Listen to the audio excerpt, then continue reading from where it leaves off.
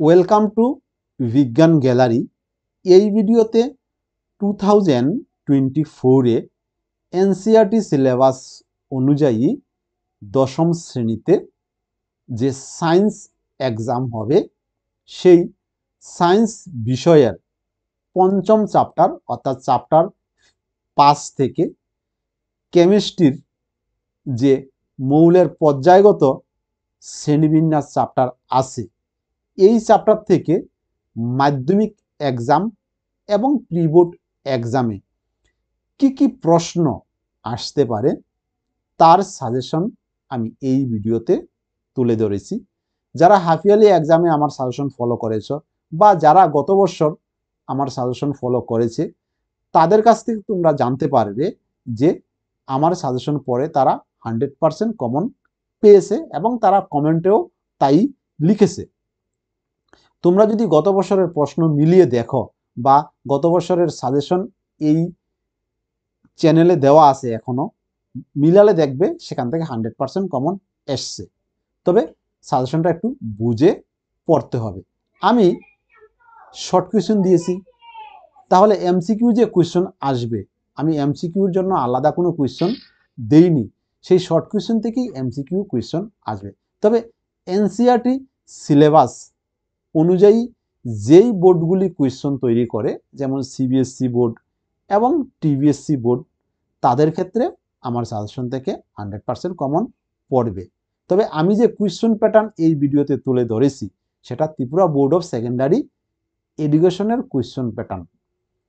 Tripura board of secondary এডুকেশনে এই chapter থেকে very short answer অর্থাৎ 1 মার্কের ডিরেক্ট কোয়েশ্চেন থাকবে 1 মার্কের একটা এবং এমসিকিউ কোয়েশ্চেন থাকবে এই চ্যাপ্টার থেকে একটা, 3 মার্কের শর্ট কোয়েশ্চেন থাকবে একটা, অর্থাৎ এই চ্যাপ্টার থেকে টোটাল থাকছে প্রি বোর্ড এক্সাম এবং ফাইনাল এক্সামে 5 মার্কস। আমি প্রথমে শর্ট কোয়েশ্চেন আনসার সহ বলে দিচ্ছি, তোমরা খাতা কলম নিয়ে আমার সঙ্গে থাকো এবং আমার সাথে সাথে তোমরা খাতায় উঠিয়ে নাও। প্রথম কোয়েশ্চেন হচ্ছে আধুনিক পর্যায় সারণীতে পর্যায় এবং শ্রেণীর সংখ্যা কত? অর্থাৎ আধুনিক পর্যায় সারণীতে কয়টি পর্যায় এবং কয়টি শ্রেণী থাকে? তোমাদের জানা আধুনিক পর্যায় সারণীতে 7টি পর্যায় এবং 18টি শ্রেণী আছে। লেখো 7টি পর্যায় এবং 18টি শ্রেণী আছে।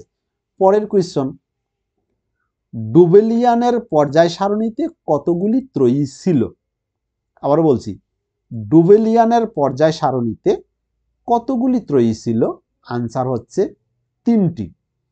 এরপরে কোয়েশ্চন, একটি অষ্টযোজী মৌলের নাম লিখো অথবা সবচেয়ে ভারী ধাতুটির নাম লিখো। আবার বলছি, একটি অষ্টযোজী মৌলের নাম লিখো অথবা সবচেয়ে ভারী মৌলটির নাম লিখো। আনসার হচ্ছে ওসমিয়াম। আবারও বলছি, আনসার হলো ওসমিয়াম। নেক্সট কোয়েশ্চন, পর্যায় সারণীর কোন শ্রেণীতে কোনো উপশ্রেণী নেই? আবার বলছি, পর্যায় সারণীর কোন শ্রেণীতে কোনো উপশ্রেণী নেই? আনসার হচ্ছে 0 শ্রেণীতে। লেখে নাও 0 শ্রেণী।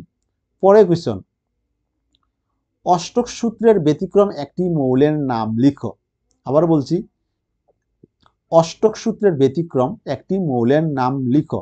আনসার হচ্ছে লিথিয়াম হাইড্রাইড। আবার বলছি, আনসার হচ্ছে লিথিয়াম হাইড্রাইড, LID। পরের কোয়েশ্চন, পর্যায় সারণীর কোন শ্রেণীতে গ্যাসীয়, তরল এবং কঠিন 3টি ভৌত অবস্থার মৌল বর্তমান? আবারও বলছি, পর্যায় সারণীর কোন শ্রেণীতে গ্যাসীয়, তরল ও কঠিন 3টি ভৌত অবস্থার মৌল বর্তমান? আনসার হলো 17 নং শ্রেণীতে। আবারও বলছি, আনসার হচ্ছে 17 নং শ্রেণীতে। পরের কোয়েশ্চন অর্থাৎ কোয়েশ্চন নাম্বার 7, মেন্ডেলিপের পর্যায় সারণীতে মোট কতগুলি মৌল ছিল? মানে পুরাতন পর্যায় সারণীতে। আবার বলছি, মেন্ডেলিপের পর্যায় সারণীতে মোট কতগুলি মৌল ছিল? আনসার হচ্ছে 63টি। আবারও বলছি, আনসার হচ্ছে 63। তবে এক্ষেত্রে আরেকটা জিনিস মনে রাখবা, পুরাতন পর্যায় সারণীতে টোটাল মৌল ছিল 63টা, কিন্তু বর্তমান যে নতুন পর্যায় সারণী আছে অর্থাৎ মেন্ডেলিভের আধুনিক পর্যায় সারণী, সেখানে টোটাল মৌল আছে 118টা। এটাও মনে রাখবা। পরে কোয়েশ্চন, পর্যায় সারণীতে শেষ প্রাকৃতিক মৌলটির নাম কি? আবারও বলছি, পর্যায় সারণীতে শেষ প্রাকৃতিক মৌলটির নাম হলো ইউরেনিয়াম। লেখে নাও, পর্যায় সারণীতে শেষ প্রাকৃতিক মৌলটির নাম হলো ইউরেনিয়াম। পরে কোয়েশ্চন, তৃতীয় পর্যায়ের প্রথম মৌলটির নাম কি? আনসার হচ্ছে সোডিয়াম। আবার বলছি, তৃতীয় পর্যায়ের প্রথম মৌলটির নাম হলো সোডিয়াম। পরে কোয়েশ্চন, পর্যায় সারণীর শূন্য গ্রুপে মৌলের সংখ্যা কত? মানে পর্যায় সারণীর শূন্য শ্রেণীতে কয়টি মৌল আছে? আবার বলছি, পর্যায় সারণীর শূন্য শ্রেণীতে বা শূন্য গ্রুপে মৌলের সংখ্যা কত? আনসার হচ্ছে 6টি। আনসার হচ্ছে 6টি। নেক্সট কোয়েশ্চন, কোয়েশ্চন নাম্বার 11, মেন্ডেলিভের পুরানো পর্যায় সারণীর একটি সমস্যা কি? আবার বলছি, মেন্ডেলিভের পুরানো পর্যায় সারণীর একটি সমস্যা হলো আইসোটোপ অনুপস্থিত। আবার বলছি, মেন্ডেলিভের পুরানো পর্যায় সারণীর একটি সমস্যা হচ্ছে আইসোটোপ অনুপস্থিত। নেক্সট কোয়েশ্চন, মেন্ডেলিভ পর্যায় সারণীতে কিসের উপর বেশি গুরুত্ব দিয়েছিলেন? আবার বলছি, মেন্ডেলিভ পর্যায় সারণীতে কিসের উপর বেশি গুরুত্ব দিয়েছিলেন? আনসার হলো ভৌত এবং রাসায়নিক ধর্মের উপর। আবার বলছি, আনসার হচ্ছে ভৌত এবং রাসায়নিক ধর্মের উপর। নেক্সট কোয়েশ্চন, কোয়েশ্চন নাম্বার 13, কি বলেছে? পর্যায় সারণীতে মৌলের কোন ধর্মগুলি পুনরাবৃত্ত ঘটে না? আবার বলছি, পর্যায় সারণীতে মৌলের কোন ধর্মগুলো পুনরাবৃত্ত ঘটে না? আনসার হচ্ছে তেজস্ক্রিয়তা, দ্রাব্যতা, চৌম্বক ধর্ম, বহুরূপতা। আবার বলছি, মৌলের তেজস্ক্রিয়তা, দ্রাব্যতা, চৌম্বক ধর্ম, বহুরূপতা। নেক্সট কোয়েশ্চন, কোয়েশ্চন নাম্বার 14 বলেছে পর্যায় সারণীতে গ্যাসীয় মৌলের সংখ্যা কত? মানে পর্যায় সারণীতে কটা গ্যাসীয় মৌল আছে? আনসার হচ্ছে 12টি। আবারও বলছি, পর্যায় সারণীতে মোট 12টি গ্যাসীয় মৌল আছে। পরে কোয়েশ্চন, পর্যায় সারণীর প্রথম পর্যায়ের মৌলটির নাম কি? পর্যায় সারণীর প্রথম পর্যায়ের মৌলগুলির নাম কি? আনসার হচ্ছে হাইড্রোজেন এবং হিলিয়াম। পর্যায় সারণীর প্রথম পর্যায়ের মৌলগুলির নাম হলো হাইড্রোজেন এবং হিলিয়াম। পরে কোয়েশ্চন, আধুনিক পর্যায় সারণীতে সোডিয়ামের অবস্থান কোথায়? আবার বলছি, আধুনিক পর্যায় সারণীতে সোডিয়ামের অবস্থান কোথায়? আনসার, আধুনিক পর্যায় সারণীর তৃতীয় পর্যায়ের প্রথম শ্রেণীতে সোডিয়াম অবস্থিত। আবার বলছি, আধুনিক পর্যায় সারণীর তৃতীয় পর্যায়ের প্রথম শ্রেণীতে সোডিয়াম অবস্থিত। পরে কোয়েশ্চন, আধুনিক পর্যায় সূত্রকে কে প্রদান করেন? আবার বলছি, আধুনিক পর্যায় সূত্র কে প্রদান করেন বা কে তৈরি করেন? আনসার হচ্ছে বিজ্ঞানী মজলে। আবার বলছি, আনসার হচ্ছে বিজ্ঞানী মজলে। নেক্সট কোয়েশ্চন, পর্যায় সারণীর অসম্পূর্ণ পর্যায় কোনটি? আনসার হচ্ছে সপ্তম পর্যায়। আবার বলছি, সপ্তম পর্যায়কে পর্যায় সারণীর অসম্পূর্ণ পর্যায় বলা হয়। পরে কোয়েশ্চন, কোন মৌলের পারমাণবিক মানবিক ব্যাসার্ধ সবচেয়ে বেশি? আবার বলছি, কোন মৌলের পারমাণবিক ব্যাসার্ধ সবচেয়ে বেশি? আনসার হচ্ছে, আনসার কি হবে? বেরিলিয়াম। আবার বলছি, বেরিলিয়ামের পারমাণবিক ব্যাসার্ধ সবচেয়ে বেশি। নেক্সট প্রশ্ন, কোন মৌলের পারমাণবিক ব্যাসার্ধ কম? আনসার হচ্ছে সোডিয়াম। আবারও বলছি, সোডিয়ামের পারমাণবিক ব্যাসার্ধ সবচেয়ে কম এবং বেরিলিয়ামের পারমাণবিক ব্যাসার্ধ সবচেয়ে বেশি। লিখে নাও। নেক্সট কোয়েশ্চন, নিউল্যান্ডের অষ্টক সূত্রটি কোন ধরনের মৌলের ক্ষেত্রে প্রযোজ্য? দেখে নাও, নিউল্যান্ডের অষ্টক সূত্রটি কোন ধরনের মৌলের ক্ষেত্রে প্রযোজ্য? আনসার, হালকা মৌলের ক্ষেত্রে প্রযোজ্য। আনসার লেখো, হালকা মৌলের ক্ষেত্রে প্রযোজ্য, যাদের পারমাণবিক ভর 40 ইউনিট পর্যন্ত, অর্থাৎ ক্যালসিয়াম পর্যন্ত। হালকা মৌলের ক্ষেত্রে প্রযোজ্য, যাদের পারমাণবিক ভর 40 ইউনিট পর্যন্ত, অর্থাৎ ক্যালসিয়াম পর্যন্ত। এবার যে আমরা নেক্সট আমরা চলে যাচ্ছি ব্রড কোয়েশ্চনে। অবশ্য এক্ষেত্রে ব্রড কোয়েশ্চন বলতে 3 মার্কের একটা কোয়েশ্চন থাকবে। আমি সবগুলি শর্ট কোয়েশ্চনের আনসার দিয়ে দিচ্ছি। এবার ব্রড কোয়েশ্চনের আনসার আমি দিচ্ছি না, শুধু প্রশ্নগুলি আমি বলে দিচ্ছি। ব্রড কোয়েশ্চনের আনসারগুলি পরবর্তী ভিডিওর মাধ্যমে তোমরা পেয়ে যাবে। আধুনিক পর্যায় সূত্রটি বিবৃত করো। প্রথম কোয়েশ্চন হচ্ছে, আধুনিক পর্যায় সূত্রটি বিবৃত করো। লিখে নাও। নেক্সট প্রশ্ন, হাইড্রোজেনকে দুষ্ট মৌল বলা হয় কেন? আবার বলছি, হাইড্রোজেনকে দুষ্ট মৌল বলা হয় কেন? পরের কোয়েশ্চন, ডুবেলিয়ানের ত্রয়ী সূত্রটি লিখো। কোয়েশ্চন হচ্ছে, ডুবেলিয়ানের ত্রয়ী সূত্রটি লিখো। নেক্সট প্রশ্ন, নিউল্যান্ডের অষ্টক সূত্রটি লিখো। আবার বলছি, নিউল্যান্ডের অষ্টক সূত্রটি মনে রাখবে।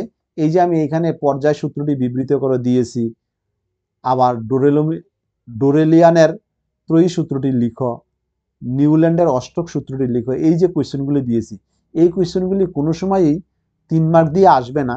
যদি 3 মার্ক দিয়ে আসতে হয় তবে তার সাথে একটা কোয়েশ্চেন অ্যাড করে দেবে। যেমন কোয়েশ্চেন আসতে পারে আধুনিক পর্যায় সূত্রটি বিবৃত করো, সাথে একটা দিতে পারে যেমন তৃতীয় পর্যায়ের প্রথম মৌলটির নাম কি, 2+1। এইভাবে কোয়েশ্চেন সেট করবে। পরের কোয়েশ্চন, মেন্ডেলিভের পর্যায় সূত্রটি বিবৃত করো। আগেরটা ছিল আধুনিক পর্যায় সূত্র, এরপরে হচ্ছে মেন্ডেলিভের পর্যায় সূত্র। নেক্সট কোয়েশ্চনে কি বলেছে? বলেছে যে সোডিয়াম, ম্যাগনেসিয়াম, অ্যালুমিনিয়াম হলো আধুনিক পর্যায় সারণীর তৃতীয় পর্যায়ের মৌল, যারা 1, 12 এবং 13 নং শ্রেণীতে অবস্থান করে। অর্থাৎ 1, 12 এবং 13 নং শ্রেণীতে অবস্থান করেছে। 1 নং শ্রেণীতে অবস্থান করেছে কি সোডিয়াম, 12 নং শ্রেণীতে অবস্থান করেছে কি ম্যাগনেসিয়াম, 13 নং শ্রেণীতে অবস্থান করেছে কি অ্যালুমিনিয়াম। এদের মধ্যে কোন মৌলটির যোজ্যতা সর্বাধিক এবং কোন মৌলটির যোজ্যতা সর্বনিম্ন?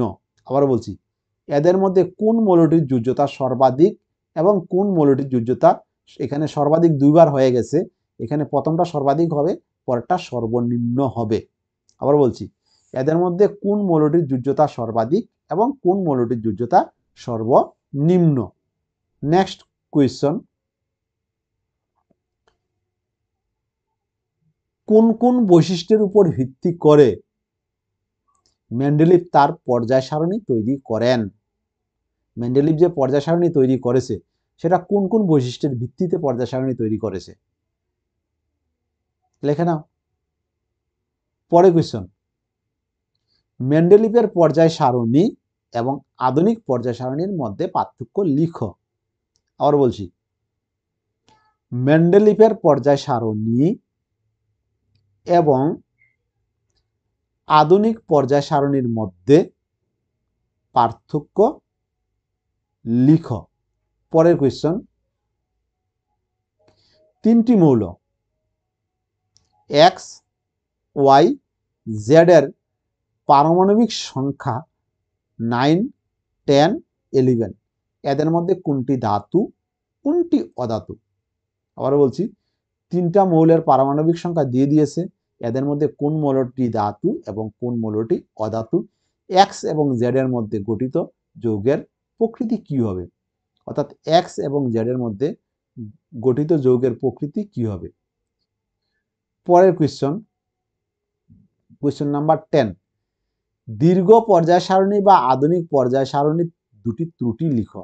বলছে যে দীর্ঘ পর্যায় সারণী বা আধুনিক পর্যায় সারণীর দুটি ত্রুটি বা অসম্পূর্ণতা বা অসঙ্গতি, আবার বলছি ত্রুটি বা অসম্পূর্ণতা বা ত্রুটি বা অসঙ্গতি লিখো। পরের কোয়েশ্চন, পর্যায় সারণীতে হাইড্রোজেনের অবস্থান সম্পর্কে আলোচনা করো। আবার বলছি, পর্যায় সারণীতে হাইড্রোজেনের অবস্থান সম্পর্কে বর্ণনা করো, অথবা মেন্ডেলিভের পর্যায় সারণীতে হাইড্রোজেনের অবস্থান ত্রুটিপূর্ণ ব্যাখ্যা করো। আবার বলছি, মেন্ডেলিভের পর্যায় সারণীতে হাইড্রোজেনের অবস্থান ত্রুটিপূর্ণ ব্যাখ্যা করো। নেক্সট প্রশ্ন, পর্যায় সারণীতে নিষ্ক্রিয় মৌলগুলিকে শূন্য শ্রেণীতে রাখা হয়েছে কেন? পর্যায় সারণীতে দেখবে নিষ্ক্রিয় যে মৌলগুলি আছে তাদেরকে শূন্য শ্রেণীতে কেন রাখা হয়েছে, অথবা নিষ্ক্রিয় মৌলসমূহকে পর্যায় সারণীতে আলাদা শ্রেণীতে রাখা হয়েছে কেন? আবার বলছি, নিষ্ক্রিয় মৌলসমূহকে পর্যায় সারণীতে আলাদা শ্রেণীতে রাখা হয়েছে কেন? অথবা নোবেল গ্যাসগুলিকে পর্যায় সারণীতে পৃথক শ্রেণীতে স্থান দেওয়া হয়েছে কেন? আবারও বলছি, নোবেল গ্যাসগুলিকে পর্যায় সারণীতে পৃথক শ্রেণীতে স্থান দেওয়া হয়েছে কেন? দেখো এখানে তিনটা প্রশ্ন, কিন্তু আনসার একটাই। সেই জন্য আমি বলেছি কোয়েশ্চনগুলিকে একটু বুঝে স্যাম্পল ধরে করতে হবে, কেননা পরে তুমি বিজ্ঞান গ্যালারিকে দোষ দিয়ে দিলে, বিজ্ঞান গ্যালারি ফলো করলে কমন পড়লো না সেটা বলতে পারবে না। যদি তুমি কোয়েশ্চনগুলি ভালোভাবে ফলো করো তবেই তুমি বুঝবে যে কমন পড়লো কি পড়লো না, অর্থাৎ কোয়েশ্চনগুলি তোমাকে বুঝতে হবে। যেমন আমি এখানে 12 নম্বরের 3টা কোয়েশ্চন দিয়েছি, 3টা কোয়েশ্চনের আনসার কিন্তু একই। পরের কোয়েশ্চন, আশা করি তোমরা বুঝতে পেরেছো। তাহলে এবার ভিডিওটাকে লাইক দিয়ে নিজেদের মধ্যে শেয়ার করে নাও।